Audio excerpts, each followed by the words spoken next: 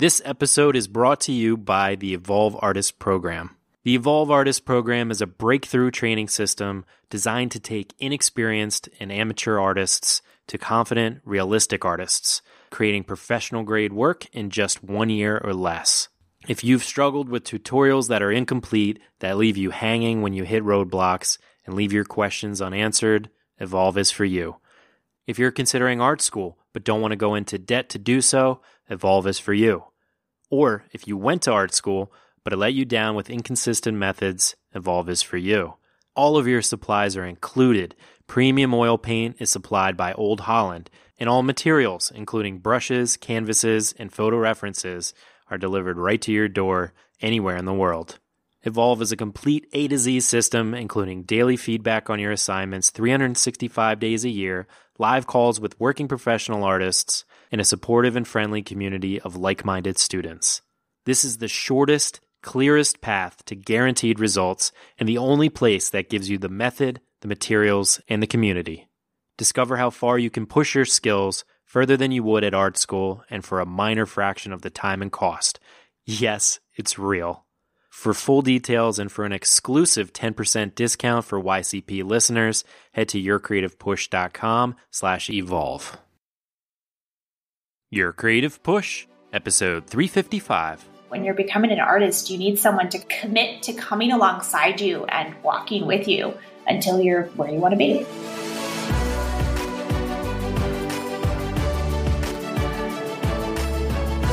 Welcome to Your Creative Push, the podcast that pushes you to pursue your creative passions. I'm your host, Youngman Brown, and my guest today is Piper Talladay. Piper is a contemporary realist painter currently residing in Tacoma, Washington, but working with clients across the United States. Her work is centered around equine portraiture rendered in oil, and she is also head instructor at Evolve Artist. And Piper comes on the show today to talk about her journey of becoming an artist, even past the resistance of the limiting belief that she could not grow up to be a working artist. Piper talks about the differences between the Evolve Artist Program and traditional art schools, how technical mastery is missing from most art colleges and schools, and the foundational skills and the portfolio that you need to have before even applying to an art school, as opposed to Evolve, where you need no foundational skills. Piper shares more about her artistic path and career, why she honed in on equine portraiture, how her art business began to grow organically, what a typical day looks like for her, and her resistance of not making her personal work a priority. And finally, Piper shares more about the importance of early success and the instructor accessibility in the Evolve Artist Program, how instructors are actually able to watch you work, and what she would say to anybody who's on the fence about Evolve.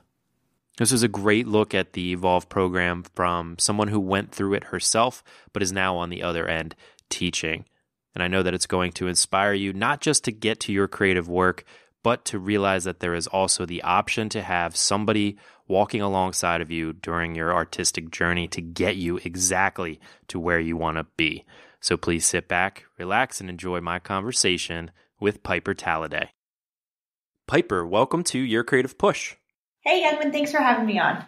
Thank you so much for being on. I spoke with Mitch a while ago, like 4 years ago, but recently he was on the podcast, and then I just spoke with Kevin. And now I am not a visual artist, but after speaking with them, I want to be. Just talking about the Evolve program, and I'm just like so amped up about what Evolve has to offer. And I know you have a unique perspective on the Evolve Artist Program, and you have a really great artistic story. So I'm really excited to kind of dive deep with you. Yeah, I'm excited to talk about it. It's a really exciting program, and I love talking about it, so I'm glad to be here. Awesome. Well, before we get into that, let's talk a little bit about you and sort of how you got to the point you are today, both with Evolve, but also just as an artist. Could you kind of maybe lay the groundwork for us and take us back to, I guess, sort of the decision to get into art? Was this something that was always on your mind? You always enjoyed painting? You always enjoyed horses? Like, kind of lay the groundwork for us. Yeah, so I grew up always, I was kind of like the art kid. I was always making things, always creating things. And there was this limiting belief in my mind that I couldn't be a working artist. I'm not sure why. I think it was probably, I had never met a working artist before. But when I was in high school, I started studying with Kevin at his program. And it was the first time I actually saw what an actual working artist was. Because I think in my mind, I had thought that if I wanted to be a working artist, I had to be one of those people who had art in like the big museums. I had to be that level. Like that was a working artist. And it just seemed confusing and unattainable for me. But when I went to Kevin's studio, I saw these artists who were just like me. They were normal people. They were creating incredible art and they were having, successful and fulfilling careers. And I thought to myself, oh, well, maybe I could do that. So I started studying with Kevin and I spent about 5 years there. The entirety of my high school education, I was there and I was really only going once a week. So I was kind of just dipping my toe into the artistic world, I guess. And then I started college, and I started college for education. I wanted to be a special education teacher. I thought that was the path for me. And again, in the back of my mind, I thought, well, I'd like to be an artist, but it's really not something I can do. I remember it was like the fall of my sophomore year of college, and I was sitting and painting a horse in Kevin's studio. And I grew up riding horses. I grew up working in a lot of barns, teaching kids how to ride. Has always been a big part of my life. That's kind of what my family does. And I was sitting there and I was painting a horse because it was what I enjoyed. It was a language that I knew how to speak. And so I was trying to, combine my interests, art and horses. And Kevin walks up behind me and he goes, well, why aren't you doing this for a career? And I'd never thought about it before. I never thought that it could be something that would be able to be a successful career for me. And I don't know if it was, limiting beliefs or I'd never really met another living equine artist, I guess. Mm-hmm, and he was like, you could do this, So I transitioned in college. I went to finish my degree at an art school. Then when I graduated, I did the full-time program with Kevin. I started teaching with him, working with him, and I just kind of hit the ground running. I made that mental shift that, I can do this and I want to do this. So I'm all in. I love it. And you have a unique perspective too, because you have seen both educations. You've seen the quote, traditional art education in college, as well as Kevin's education. So you have a really unique perspective. Can you compare them for us? Can you show where the differences lie for people who haven't maybe experienced either? Yeah, definitely. And I deeply don't want to knock on art schools because there's a lot of good there, right? And I had a lot of really fantastic experiences in college. But that technical mastery was really missing.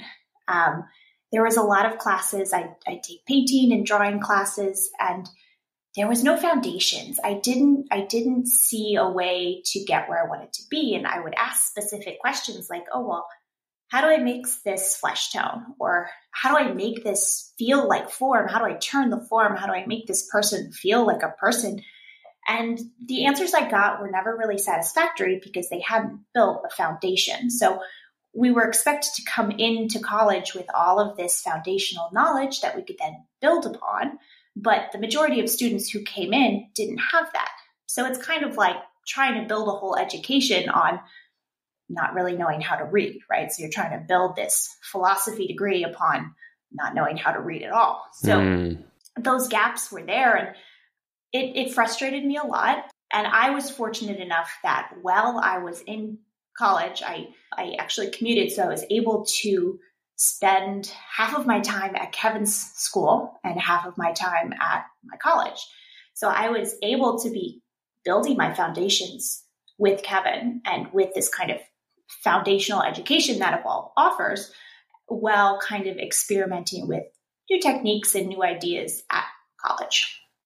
Yeah, and you mentioned something interesting that I think holds a lot of people back from maybe going to school that are older, that realize that they love drawing or they love painting or they loved being creative when they were a kid, and then went down a completely different route. Perhaps they went down an education route or computer science or any other kind of route because maybe they did have that limiting belief that, oh, this thing that I enjoy doing, being creative or being a painter or whatever, I don't really see that in the real world. Or maybe their parents or other teachers told them that was, not a real path for them. And that's why they had that limiting belief. Yeah. And then later in life, now that, podcasts are out and they can hear and have those kind of distant relationships with other people that are doing it. And they realize, oh, wow, I could have done this, or maybe I could do it now, but I wasted all that time. I got a degree in something completely different. And now I'm an adult and I don't want to suck at something.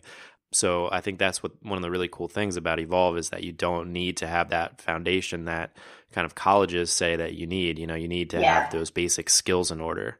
It's really inspiring, I think, as an adult that wants to get into it. Yeah, and you have to have all of these portfolios and past experiences and past art experience to, even apply for colleges, and you might not even get in. But yeah, the beauty of Evolve is we take you at level 0. You have to have absolutely no experience. And sometimes I think that helps people a little bit more because they don't have to overcome past things that they have learned that might be confusing. And they can just kind of step into this art education and this art world with a really clear and open mind. So it's really exciting to see people kind of come from always having wanted to create art, but maybe having that, that false belief that you have to have a ton of and I'm using air quotes here, talent, or a lot of education, but that they can come in with no prior knowledge, no prior education, and really thrive in the Evolve program. It's really exciting to watch them make those discoveries and grow in the program. Now, for you, when you had that aha moment when Kevin, that day when Kevin said, hey, kind of nudged you sort of in the direction of, you can actually do this. What did that look like from that point on? Like, did you have to get in a new mentality? And then did you have to kind of switch up your mindset? And what did your life and kind of your trajectory look like after that point? Yeah, definitely. I had to do a 180 because I was on this education track.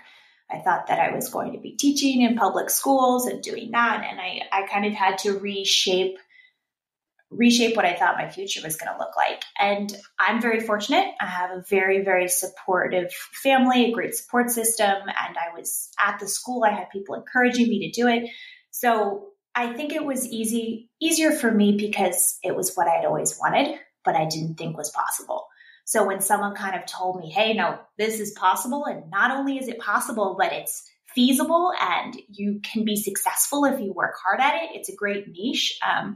When I heard that, it was kind of like, oh, yeah, I've been waiting to hear this and I'm going to take this and just run. And I'm going to do whatever it takes to make it successful.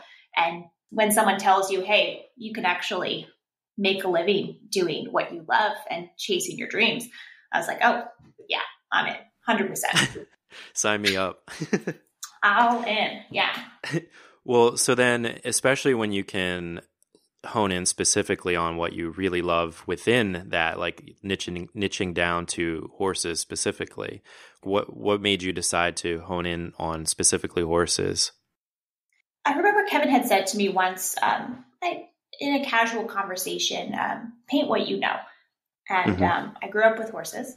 I know the language of horses and people who love horses and work in the horse industry.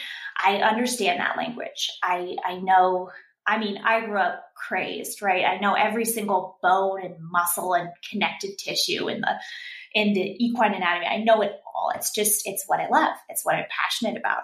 So it was just kind of like a second language to me. So to be able to express that in art and to be able to kind of offer that to people who feel the same way about horses was really exciting. And it just felt like second nature to me. And I think that's one of the most profound takeaways that I've gained from 4 years of doing this podcast is the fact that so many different creative people, when they kind of limit the slate for themselves and really, like Kevin said, write what you know, paint what you know, take photographs of what you know, like really niche down. I feel like for many people, they feel like doing that limits their customers, it limits their audience, it limits their interest in their work because it's just like so specific to them. Mm-hmm. But there's just so many people in the world, and so many, Yeah. like if you have an interest, there's guaranteed to be other people that have that interest too. And actually, when you are a painter or a creative person and that does something specific and you can niche down like that, there's a very good chance that you're going to be one of the top performers in that like kind of sub category.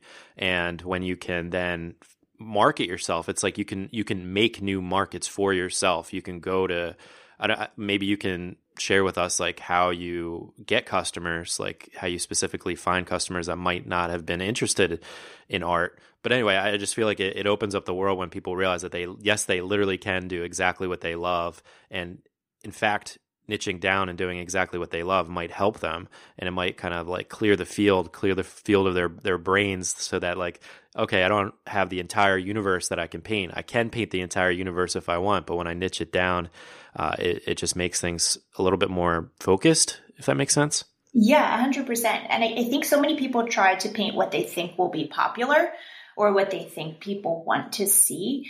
And the people who see your art, your market, they're not stupid. They know what they're looking at. And it's easy to tell when someone is passionate and truly knows and loves what they're painting or what they're trying to represent. Your audience is not, they're going to believe it if you truly care about it, if you're truly invested in it. I have a student who paints cars, and she loves cars, and she can talk about cars. And I know nothing about cars. So if I sat down and I painted them, it's just not believable. If I tried to write a sentence about a car, you wouldn't believe it. I would probably end up saying something like, oh, it's a shiny red car. And that's about it. So the people who would want to buy that painting aren't really going to believe it.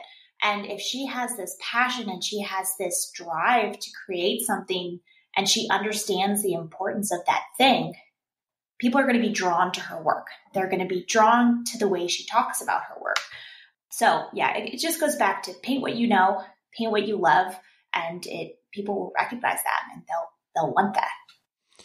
And then kind of going a little bit forward into the whole customer acquisition part of it, have you found that it was like once you did niche down like that and started your business of painting horses, did you find any difficulties when you first started, or what was that kind of experience like? So I was very fortunate that when I started painting horses, because I was so engrossed in the community, if I would post a picture of my work, I would have people asking me about it. And I was very fortunate in that as soon as I kind of started to pursue this, I had a couple of people come forward and say, hey, we would like a portrait. And I was able to kind of build on those smaller portraits and start to create art that other people saw. And the people that I would create paintings for would share their paintings. Their friends would see their paintings. And it was kind of this organic growth where I took a leap, I painted what I loved, and then the people who had commissioned me to do that loved it, shared it, and other people started to come in. So it was really kind of an organic sort of growth. And I'm at the beginning of my career, so it's still growing and I'm still playing with that organic growth. But up until this point, it's been really a great experience in how when people love something, they share it and they talk about it. So for me, it's been really exciting to see that and kind of watch my hard work start to grow and expand. And it's like a snowball. You give it a little push and then you keep pushing it. And eventually it kind of gets its own momentum and it starts going down the hill and it's getting bigger and bigger.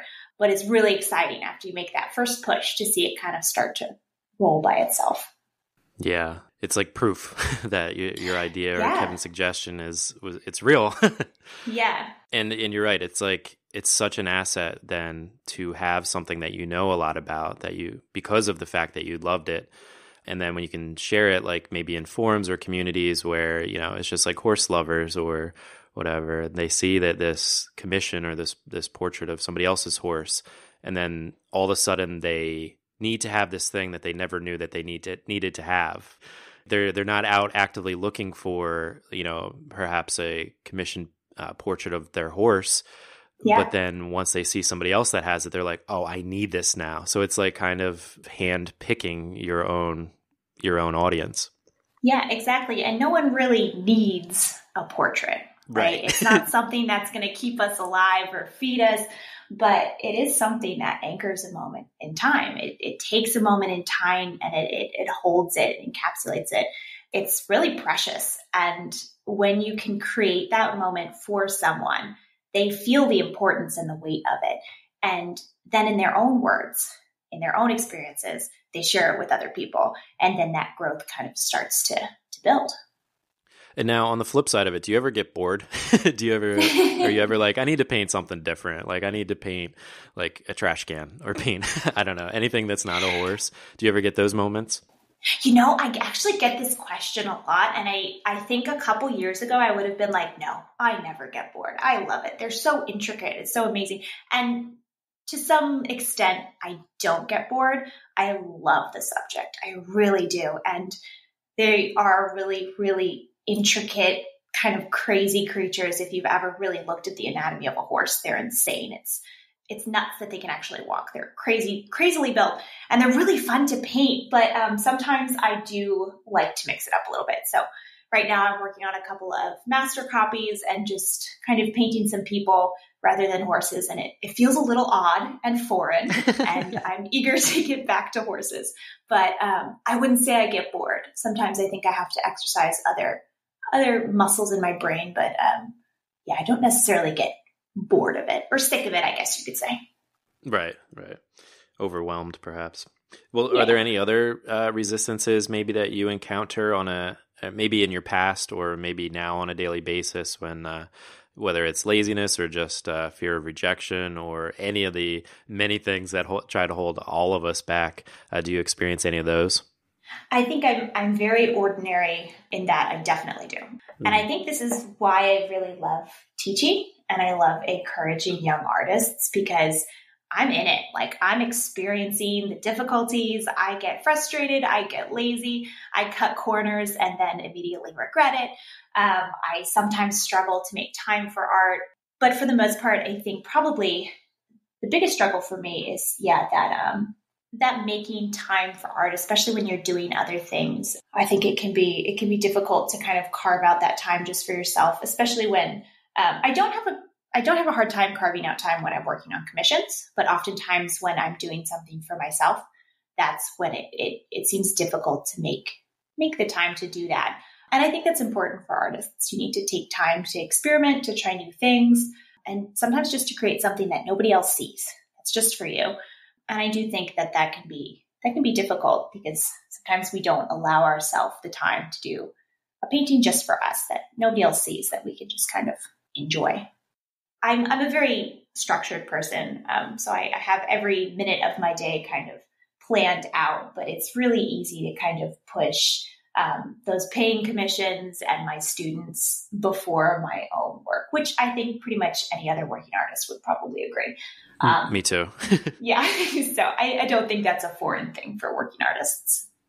Definitely. And well, can you talk a little bit more about that? Because I think that's certainly something that I struggle with, is the notion of planning out my day. I'll have a few things that I know I want to get done. Perhaps I've gotten pretty good at like taking maybe the most important thing and knocking that out in the beginning of the day, which I feel like is a huge accomplishment for me. But in terms of planning out, you said every minute of your day, what does that look like? Do you have calendars? Do you have like a weekly kind of checklist of things that you want to get done? What does Piper's timeline look like? Yeah, I mean, the amount of calendars and day planners that I have it's ridiculous. Like it's a little overboard. I love them. First off, I think they're aesthetically pleasing, so I have a lot of them. But for me, I have my days really evenly structured. I get up pretty much at the same time, so I can do kind of like, I can eat before I get to work and I can take my dog for a walk, do those kind of early morning things. And then I really get into a lot of evolved stuff. And I think, everyone's working style is different. But for me, I have a hard time painting if I know I have unanswered emails. So if I know that there's a student waiting for me, or if I know that there's things on my to-do list that I have to get done today, if I paint before I do them, I feel uncomfortable. So I usually like to get my computer work done first, my emails answered, and then my brain space is kind of open. It's non-distracted. It's clear. I can sit. I can focus on my painting. And that's how I like to work. I like very little distractions while I work. I'll have music or a podcast on, but if I know I have unanswered emails or things on my to-do list that I didn't get done that day, it makes it hard for me to paint because I just keep going back to them. So that's kind of how I structure my day. I get my student work and my Evolve work done first, and then I kind of settle into painting, and I can continue that as late into the night as I need to. Yeah, it's all about what works for each individual. Exactly. I know. Yeah. I'm pretty good at pushing off emails and pushing, wiping them out of my brain, which is inappropriate perhaps. But I think that's a testament really to Evolve and what I've heard, even from Kevin, just how available the instructors make themselves for the students, like putting them first so that the student really can get the feedback that they need right away and also get through the program. I don't want to say get through it like it's some huge chore, but get through it as fast as they want, as they feel like they need to. Yeah, and it's important to have someone there to answer your questions. I think we're one of the very few programs that has the response rate that we do, and we try really hard to be there constantly for the students. We have places where they can schedule live calls so we can talk, face to face. We can do video calls, we can email, we can kind of do chats. Our goal was to be there for the student because it's modeled after Kevin's studio. And the beauty of that studio is if you have a question, you just kind of stand up and you ask it. You walk over to Kevin, you say, hey, I have a question. And that level of availability is really priceless, and it makes you feel supported. And I think that's one of the biggest things that a lot of artists lack. And as they try to learn and they try to kind of create these skills on their own, there's no one really there to answer questions, specific questions that they may have. And there's really no one there to encourage them. And I think that that's one of the reasons we try to be so available is we want to be that encouraging voice. We want to be that support system that you need when you're becoming an artist. You need someone to commit to coming alongside you and walking with you until you're where you want to be. Yeah, especially when you're first starting out. What are some of the common concerns or questions or maybe worries that you see from brand spanking new students? So I think for potential students, they have a hard time believing the program is real, but I think that's another thread. But for new students who first come in, I was actually talking to a student about this a couple weeks ago, and he had some other successes in his life, and he had mentioned that one of the biggest things that kept him motivated was he had early success. And so that's kind of been something from the beginning of Evolve that we have used to shape our community. And we want our students to have early success. So we want them to feel like they are on the right path, that if they have a question, they're in a safe place where they can ask it and they can get a clear answer. And that early success means that they're supported right from the beginning. So I see students come in and some of them are unsure when or where they can ask questions. A lot of times in education, I think we are hesitant to ask questions. I don't know if we think it makes us seem like we don't know what's going on, or if the teacher's going to get tired of us asking questions, or if we're going to seem like we, aren't the right fit. But I think students are wary to ask questions. They're wary to ask and reach out for help. So as soon as students are in the program, we really kind of start to build that idea that this is a community. And if you need help, there's students who really want to answer your questions and talk to you and encourage you. And there's a whole team of instructors who are here for you. Like, we're here for you from block 1 to block 8. And you can ask a million questions a day and we're going to answer them. And we're committed to getting you to where you want to be. Yeah, I think you nailed the hugest part of life, really, is that those gaps in your knowledge, or those gaps that you might not even know that you have, or like you're one question away from filling that gap, that maybe a question that you have that you feel is too basic, too primitive, too inexperienced or whatever to ask, is that question that opens up the world for you, that you realize, okay, once I get this question answered, once I solve this thing or get this one tiny little percentage of my art education kind of figured out, all these other new questions open up for me, or maybe all these other new answers to questions that I never knew I had open up. To be able to have that kind of safe space is so important, not just in Evolve, but just in life. Yeah, definitely. And I think that, there's that saying, there's no stupid questions, and there's not. If you have a question, if you need something cleared up, ask it. And I think that, our biggest goal is to create an environment where people feel excited to ask questions. They want to find answers and solutions to their problems. And I think that creates this desire to keep learning. When you figure out the solution to a problem that you're having by working with someone, and you kind of get that success, it drives you to want to learn more and to continue to elevate your skills, to get better. It's very motivating when you have a question and you learn something from the answer and you can keep moving forward. Yeah, and it also adds so much to the communication and the community level, the community aspect of making art and being an artist and having that kind of camaraderie. It's like when you go to the doctor and they ask you, underlying health conditions. If you hide stuff that's going on with you, like they can't give you the correct prognosis or the correct ways to get healthy. It's the same with any kind of education. If you don't kind of share that you're confused about something, or that you're not quite sure, you have that question that you're afraid to ask, that limits the ability of the instructor to help you to become a better artist.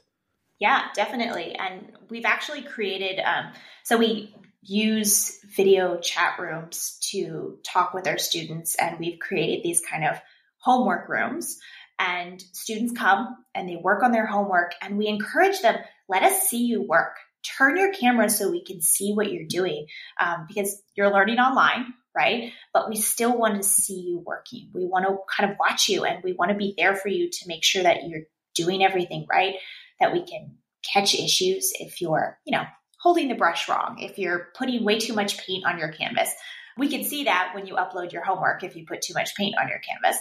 But maybe you're doing something that we couldn't have imagined from your uploads, and we can actually watch you work, and we can make sure that you're really on the right path, from technique to how you're working, to your setup, to your easel height, or, the angle at which it's standing.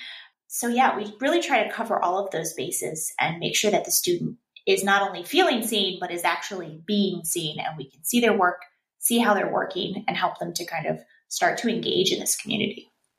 I love that. And what are maybe one or two of the common mistakes or maybe bad habits that you see from new students through that?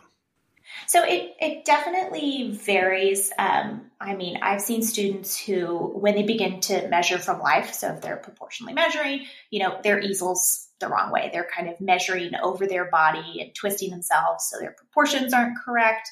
And it's just little things that you start working and you really don't notice. And it's generally something kind of silly that you wouldn't think about, but you've put your paint palette on the wrong side of your body. So you're crossing over yourself to get your paint, you're making a mess. Or you have your painting taped on your easel too high. It's technical things that you wouldn't really think about, because you kind of sit down and you start working and you get in this zone and you're struggling with something, but you don't quite know what it is. And it doesn't seem to be the technique of how you're holding the brush. It doesn't seem to be the paint that's on your brush, but we do kind of get blind to silly things like, oh, well, your easel's way too tall for you or way too short for you. You're hunched over as you're working. You need to kind of sit up and see what you're working on. You need to be able to step back and look at your work. It's, a million different things. And we really try to make sure that we can see every aspect of what the student's doing to make sure that we're really guiding them in the right direction. Now, you said before that some of the students, before they become students, have a hard time believing it's real. So let's actually pull on that thread. What are some of the things that they can't quite believe about it? So on our website, we have this calculator. So you can go and you can kind of determine where you'll be if you put in a certain amount of hours for a certain amount of weeks. And I can't give you the exact numbers, but I think it's if you work 10 hours a week for 3 or 4 weeks, something like that, you'll be in direct painting. And direct painting is this kind of these hyper realistic paintings. They're beautiful, they're exact, they're really dramatic. When you see them, they look like photographs, and they're really incredible. The students do incredible work, and it's only the fourth block. So they've only done 3 educational blocks before getting there. And it's a big jump up. It's really amazing. I love seeing students step into that. But I think people have a hard time believing that's possible. And a lot of it is because they've been struggling for years and years, kind of bouncing around different educational techniques, trying different things, trying to achieve this result without having the foundations in place. So they can't believe, because they don't really know that they're missing these important foundations. And those foundations are kind of the missing puzzle piece, right? That's what you need to build on to improve.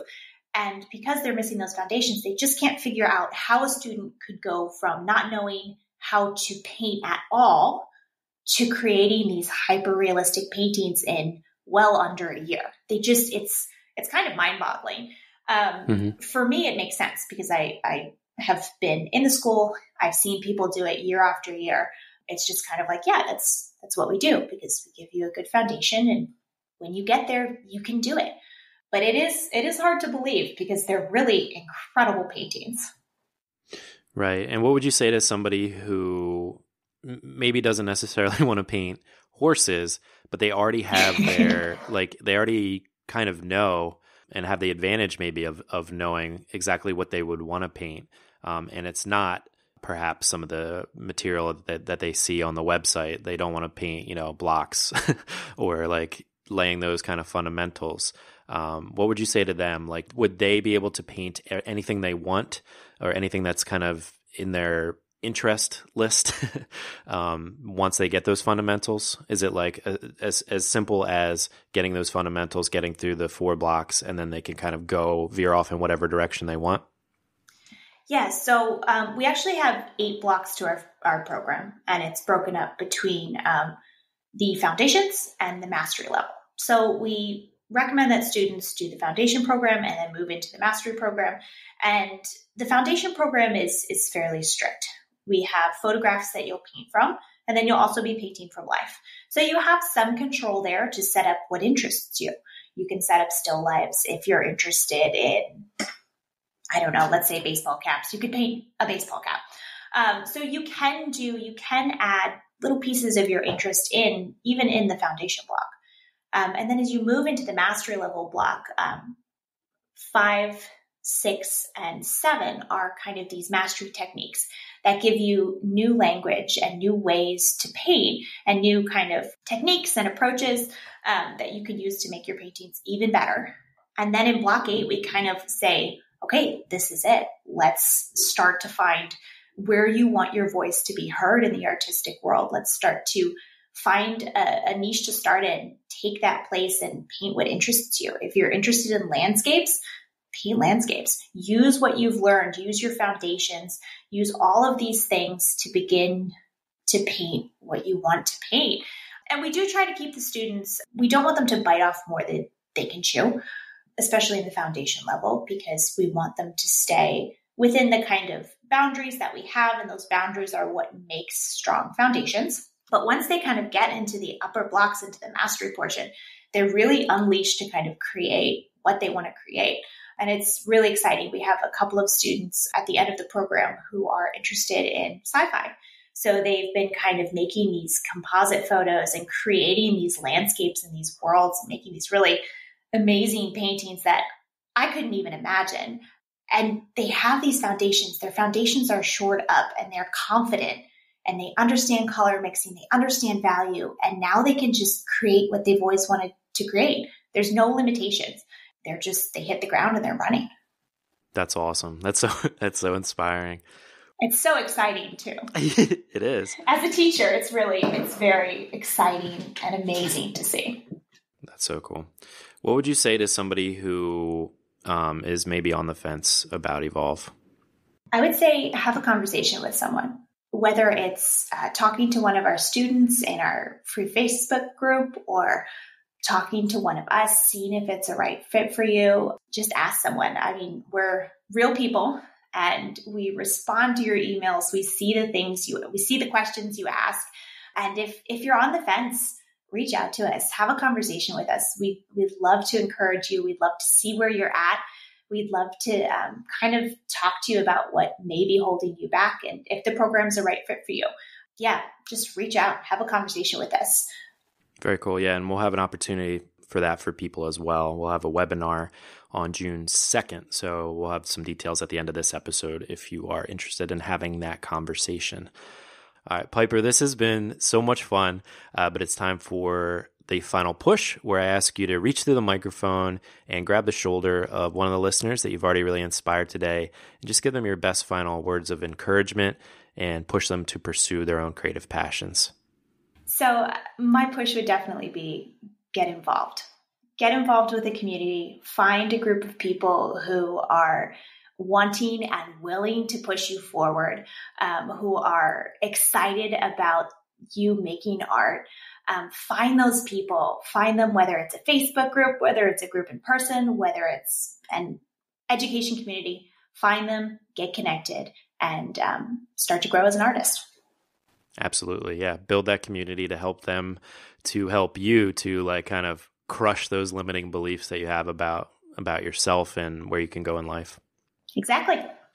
Piper, thank you so much for coming on the show today, for giving us that push, for sharing more about your life, your artistic career, and more about Evolve. I really appreciate it.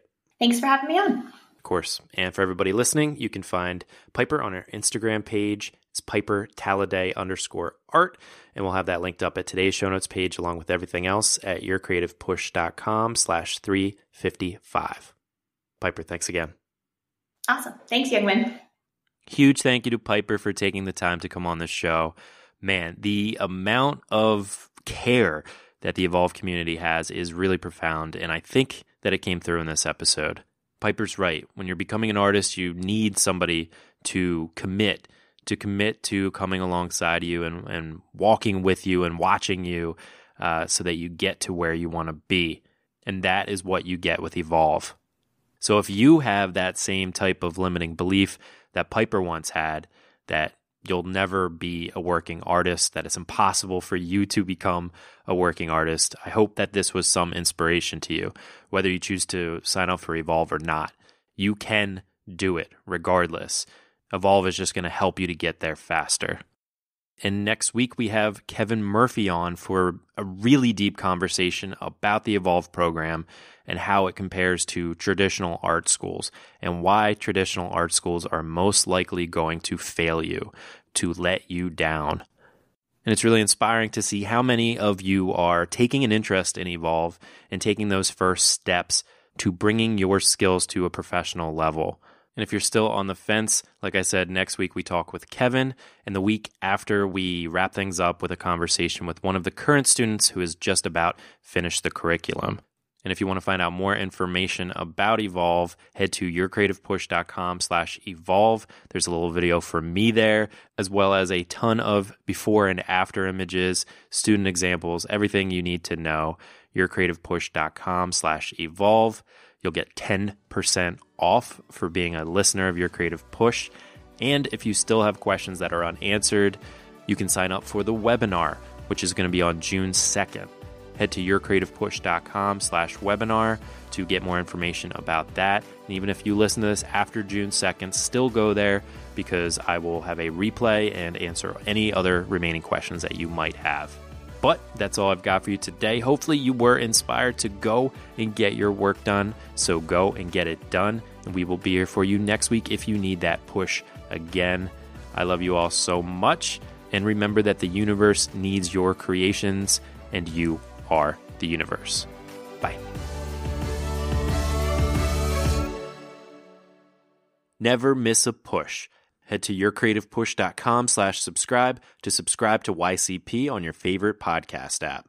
Or better yet, join the newsletter, where you'll get each week's episode, YouTube video, inspirational resources, and a sneak peek at the following week's guest, all in one weekly email. Again, that's yourcreativepush.com/subscribe.